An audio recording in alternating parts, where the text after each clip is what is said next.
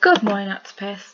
Your English lesson today, you are looking at publishing your retell of chapter 3.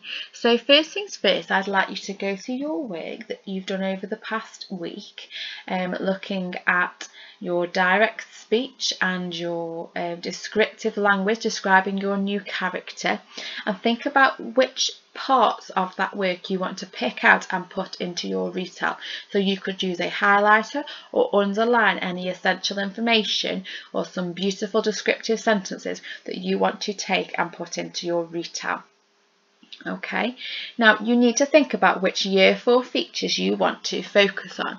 So for example, I know I'm going to use direct speech, so I want to use speech punctuated correctly, and not only does that include with our speech marks, it also includes with our commas for our reporting clause.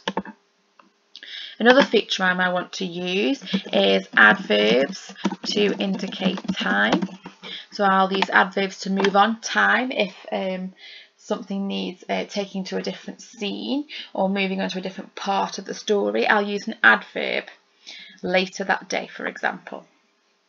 And another piece of a year 4 feature I want to focus on, I might choose my spelling patterns. So I might choose that I want to use a mix of prefixes and suffixes in my writing to make sure I'm hitting those year 4 standards. Okay, so after you have self-marked your work and decided which elements you want to borrow for your retell, I want you to set 3 targets that you want to include in your retell before you start.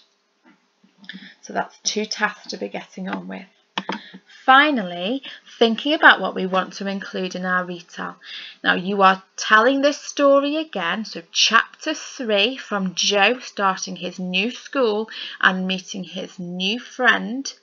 So everything that has happened in chapter 3 you are retelling, but you are changing the character of Bob to the character you have created. Okay, so you need to use chapter 3 and have that open in front of you so you are following the plot in chronological order. You could have the video clip of Billionaire Boy open in front of you to help you as well.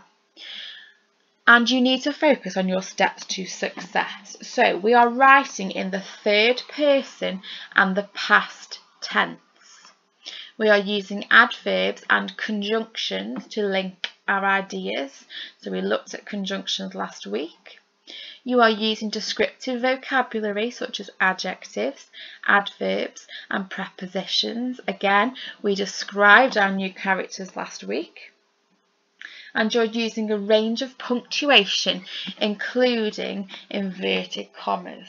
So think about what your year 4 punctuation you want to include. So not only full stops and capital letters, what other types of punctuation could we use to link our ideas?